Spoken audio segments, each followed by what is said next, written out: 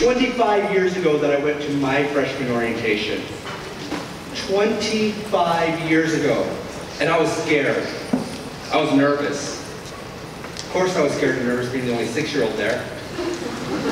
Today I'm still nervous. Someone told me they liked my nervous energy, and they wanted me to do this talk today so that I can inspire students. My response was, I'm a little bit more perspiration and inspiration. I'm not going to walk on water. If I do, it's all sweat. When I went to my freshman orientation, I went by myself. I didn't have my parents with me. I'm a first-generation college student, meaning that my parents didn't go to college, so I couldn't even ask them about their college experience because they didn't have one. I was that person sitting in the back row, trying to hide from everyone. Please don't look at me, please don't call on me. And in order to make me feel better, I was told all kinds of cliche stuff at my orientation. I was told stuff like this: you are the future, right? I was also told to spread your wings and fly. Same orientation though, I was asked to turn to my left and to turn to my right because one of us would not be graduating in 4 years. They're all looking at me. A lot of things have changed in 25 years, and a lot of things remain the same. My freshman year, I didn't have the internet, I didn't have a smartphone, I had a box of about 20 CDs and a bunch of cassettes. That was my entire music collection. I had a typewriter, you can ask your parents what that was, and I had a toaster. They took that away from me. And college, I realized right away, was going to be a lot of work. It was a huge culture shock. My university seemed so big, and so many people seemed to have it together, and I had no clue. I didn't even know what I wanted to major in. I picked history. How many history majors do we have? Oh, two of you, nice.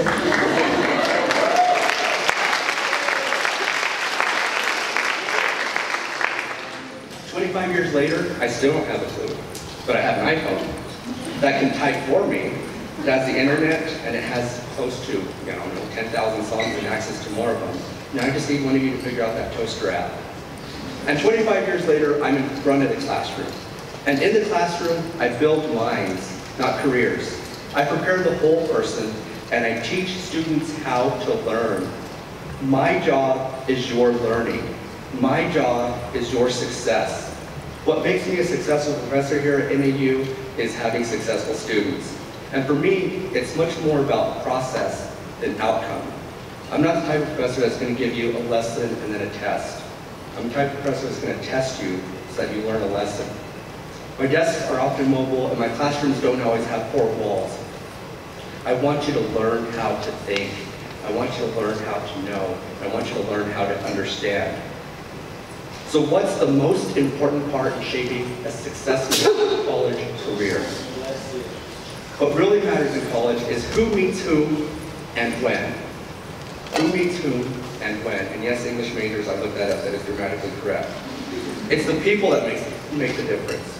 So this is why I'm so very likely to go to a football game on a Saturday afternoon and go to a piano recital that same evening. I go to public lectures, I eat on campus, I hang out with students, faculty, staff, with my friends. And the reason why I do all of this is because I've made Northern Arizona University my home. And I encourage all of you to do the same thing. Make NAU home. It is your home. You belong here. So cross that boundary, break down that wall, and enter a space that has always been yours. So what do students want from the professors in the classroom? Well, besides A's and no tests. There was actually a study done about this very question. And according to the study, the #1 thing students wanted from the professors in the classroom was respect. Respect. Now I found this really interesting because I assumed, because I'm a college professor, that students wanted knowledge from the professors. But according to the survey, they wanted respect. Then knowledge, approachability, engagement, communication, organization, professionalism, and finally humor. But it was respect. Now I want you to note this is a two-way street. In other words, what do you think professors want from their students? Respect, right? So this is why it is so very important that you get to know your college professors. College professors are not scary. And there's at least 6 of us here at NAU that are really, really nice. And by the way, when you're emailing a professor, even if you've established a relationship with them in the classroom, it's always a good idea to assume we don't know who you are over email, and to always use your NAU email account. because I'm so very unlikely to open that email from MileyCyrusForever@gmail.com. So what else do we want from our students? We want you to succeed. Again, it's okay to talk to your professors. It's okay to ask questions, and it's okay to ask for help. We want you to do well. We're not trying to weed you out. So if you don't mind, I'm going to ask you to turn to your left and to turn to your right, because that person will be graduating with you in 4 years.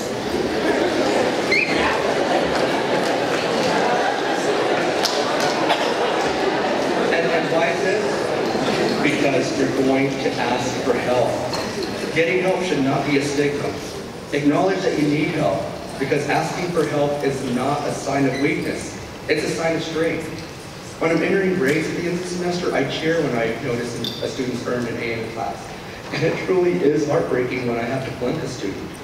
And just imagine I have a borderline student, borderline CD student, and I look at my roster. I don't know this person.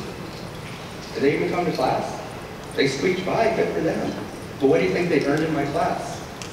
They earned that C, right? Well, let's say it's a similar situation. This person came to every class. This person asked for help. Dr. Montoya, I did not understand this. Can you please help me? Maybe it was test anxiety.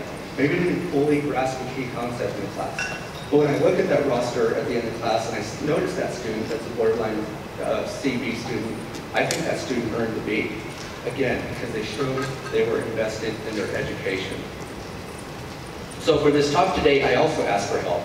I did a survey on all of my social media accounts, on my Facebook, my Twitter, on LinkedIn, my Instagram. How many of you are on social media? How many are on social media right now? Just yes, because by the way, whenever I'm in the classroom and I see students staring at their special area, and they're smiling at it, and it's lit up, I'm thinking, I think you need to go to the health center. No, I know you're Snapchatting. So I asked my friends and followers to help me with this talk today by filling in the blank. And the statement was this: before I started college, I wish somebody would have told me blank. Before I started college, I wish somebody would have told me blank. And I got all kinds of advice, all kinds of really good advice. I got study tips, I got financial advice, I got credit card advice, basically don't get one. One friend said, Febreze. Before I started college, I wish somebody would have told me Febreze. I guess the roommates don't shower? So in order to summarize all the advice I got, I developed an acronym. We know what an acronym is, right? So the word is success. So the first letter of the word success is S. All right. So S is for success. Yes, thank you. But what is success? Success is subjective. You have to know what success is for you. All of this is not so much about being a successful student as it is about being a successful person. Remember that success is attainable. You can absolutely be successful here. The one thing you can't be, and I hate to break this on you, is perfect. Again, success is attainable, perfection is not. Focus on progress rather than perfection. And focus on how far you come rather than how far you have left to go. What we don't seem to realize is that persistence itself is an accomplishment. So when you tell yourself you're a failure, that's not going to make you any more successful. If you tell yourself you're worthless, it's not going to make you any more worthy. You made a decision. And sometimes that's the most difficult thing to do. But you need to be present, and you need to try. And when things get hard, try harder. There's a chance, and I hope it doesn't happen to you, there's a chance that you might fail at something. I failed so many times. My first year of college, on my first paper, in my major, I received a -10 out of 10 points. I did so bad I lost points. And the professor wrote on the paper, "Please see me." Did I see him? No. And why? Because I feared failure. But why did he want me to see him? Because he wanted me to be successful. Next letter is U. U is for uncomfortable. You will have uncomfortable moments. But don't be controlled by fear. Don't always look for the shortcut, but be prepared to do hard stuff, because growth, education, and learning are all about discomfort. Education is uncomfortable. It's okay for you to share your opinions in class. It's okay for you to start conversations, and it's okay for you to not know what to do. Take courses outside your comfort zone. And for many of you, this might be the first time that you do things on your own. It might be the first time you do your own laundry. Well, not but maybe. It might be the first time that you have to balance your own account. It might be the first time you walk more than a block to class. It might be the first time that you encounter snow. But know that one jaded professor's opinion about you and your talents cannot be the defining factor in your college career. But you will learn during those uncomfortable moments. My junior year, I had a class called History of Modern France. Sounds interesting, right? First day of class, huge lecture hall, there's about 30 students. Professor Fitzstaines hands out the syllabus. Somebody caught it, thanks. Hands out the syllabus, goes over the syllabus, and then dismisses us. Second day of class, 15 students show up. In other words, he weeded out half of the class with the syllabus alone. Prior to the first exam, there were 5 of us. And after that first exam, 2. And sometimes she didn't come to class. But what I know a lot about, history of modern France. And why is that? Because I was so uncomfortable. And why was I so uncomfortable? Because it didn't even faze Professor Fitzstaines that I was the only person sitting in that lecture hall. So, what do you think about this?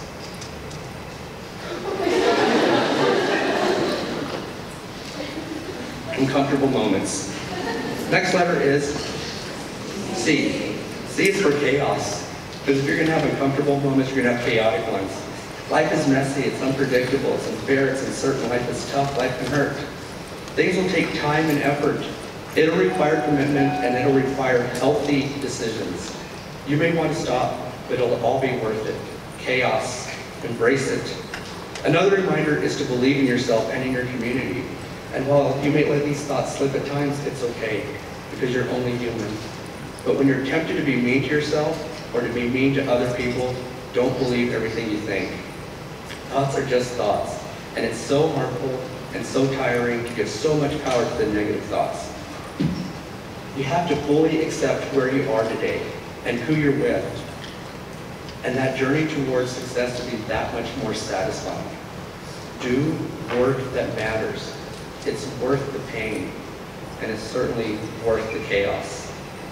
Next letter is C. The C is for commitment. Commit. Don't do tomorrow what can be done today. Confront, challenge, and cross barriers today. Don't cram for an exam. No one practices for the big game, the big recital, or the big play on the night before, and you shouldn't be doing this in the classroom. The real world doesn't start once you graduate. It started. And again, don't procrastinate. I have high expectations for you. Commit. Don't be that student that comes up to me during finals week. Dr. Montoya, what do I need to do to pass this class? It happens, and it happens way too often. Don't worry about your grade during finals week. Worry about your grade week 1. It's so much easier that way.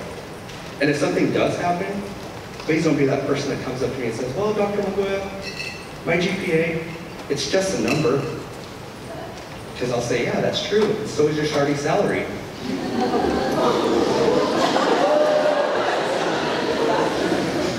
My senior year, I took a senior level writing capstone course with the same professor I had my freshman year, the professor that wrote the note, please see me. Prior to finals week, I submitted a draft of my final paper, 15 pages. He said, come later on this week during my office hours and we'll go over it. By this time, my senior year, I was a little bit braver and I went to his office hours.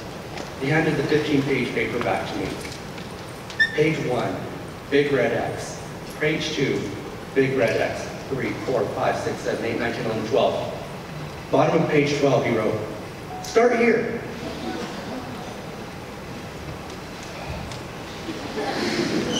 I thanked him for his time, left his office, tears streaming down my face, and I pulled countless all-nighters to basically rewrite a 15-page paper. I handed it to him at the beginning of finals week, and again he said, come later on this week, I'll have it graded. I went to his office, handed back the paper to me. A. I asked him, so I wrote a good paper? His response, no. But you learned how to do research. You persisted. You tried really hard. He said, we'll work on the grammar. That's the issue, right? But now you know how to be a historian. Commit. Next letter is E. E is for experience. Do things. Meet people. Have human connections. Have fun. Have experiences. College, like the rest of our lives, is a time that mistakes might happen. Now keep in mind, I'm not telling you to go make all the mistakes you want to because you're in college. But when a mistake happens, you have to do well with that mistake. You have to learn from it, right? You have to learn from that experience.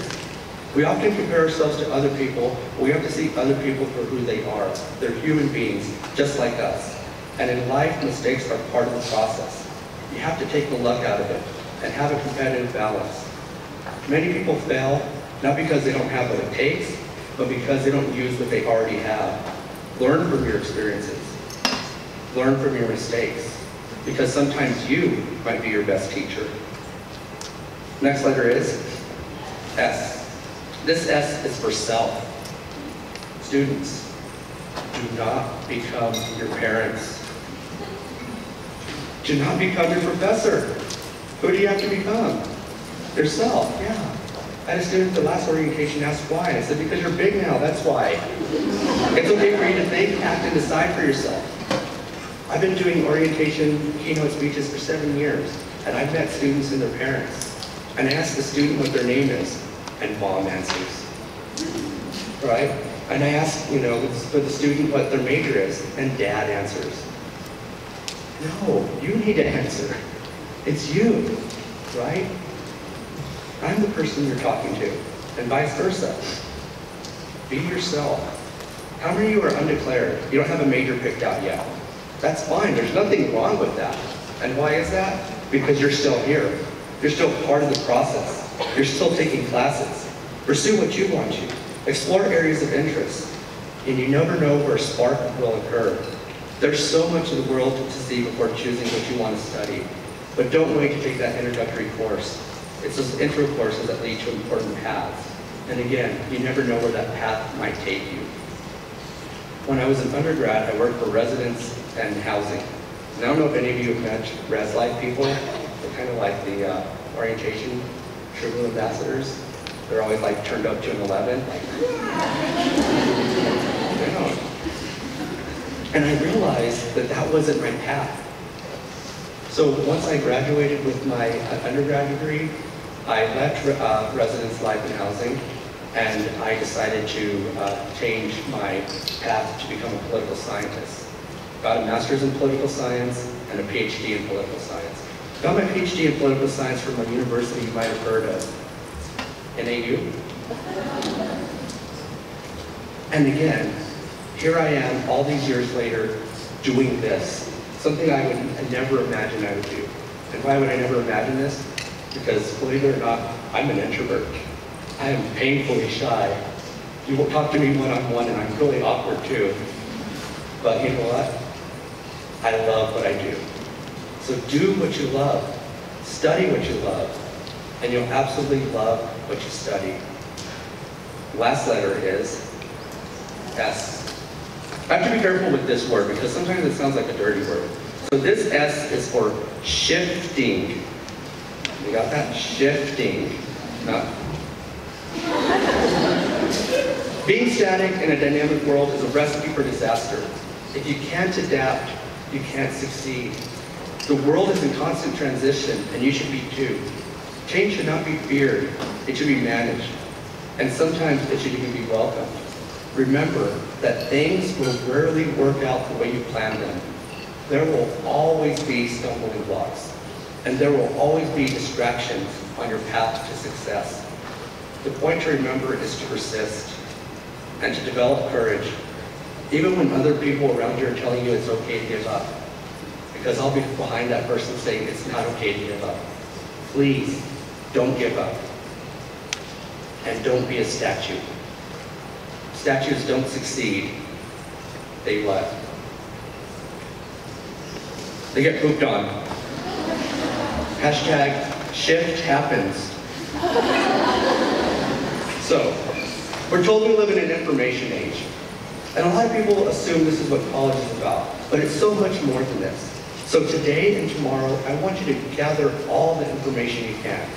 And while you're here as an undergraduate, get all that information. But the next step is to do something with that information. Put that information into action. And remember, someone can't do everything, but everyone can do something. So again, on behalf of all the faculty here at Northern Arizona University, I want to welcome you home. I want you to learn lots and to love lots. Now, spread your wings and fly because you are the future. Thank you.